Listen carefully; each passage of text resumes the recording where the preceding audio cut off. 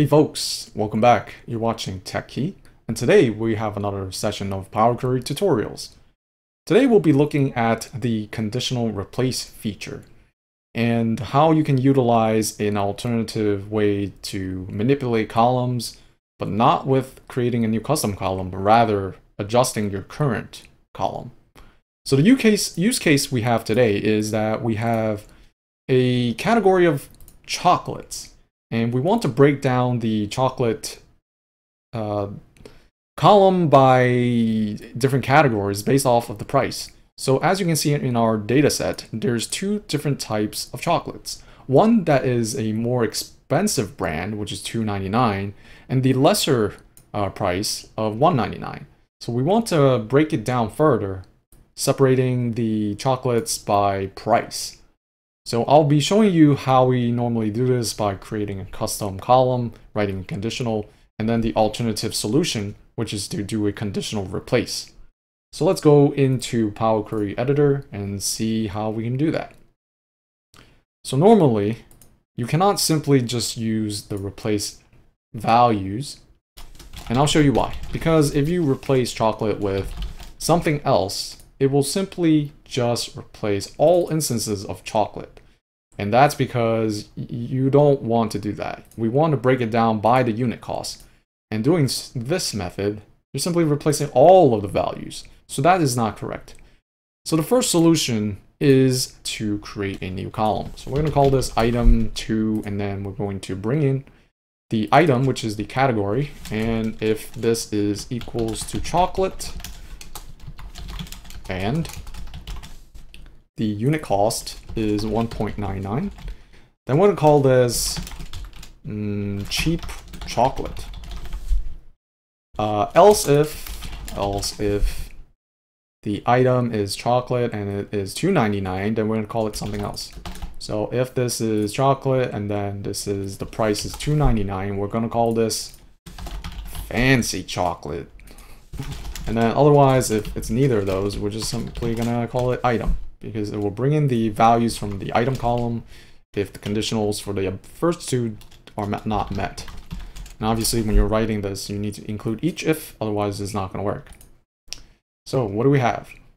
So if you look at this column, we'll just bring it over, make it easier. So as you can see, item versus item 2. Every instances of chocolate, the cheaper brand of $1.99 has been categorized as cheap chocolate, and the higher price, $2.99, has been called a fancy chocolate. And if it's not one of those, it simply retains its original value. So that's normally how you would solve this by creating a new custom column. But what if you don't want to do that? Let's say your data set is huge, and you're using the old column being referenced by a lot of other things, so you don't want to delete this and rename this as extra steps, right? So we're not going to do this. Instead, we're going to use a conditional replace. So we're going to go here and we're going to transform, and we're going to utilize the replace data again, and replace values. We're going to replace instances of chocolate, except we're going to write the conditional here. And we'll show you if this works or not. So what do we have? If each item equals to chocolate and unit cost is that, then cheap chocolate. Else if $2.99, we're going to call it fancy chocolate. And then again, if it's none of those, then we just call it item. So what happens? Well, when you write this formula out, because it's the replace values, it's not meant to be used like this. You're not actually supposed to be using a conditional replace. It's not how it's intended to be used. So when you write this out, it actually gets messed up.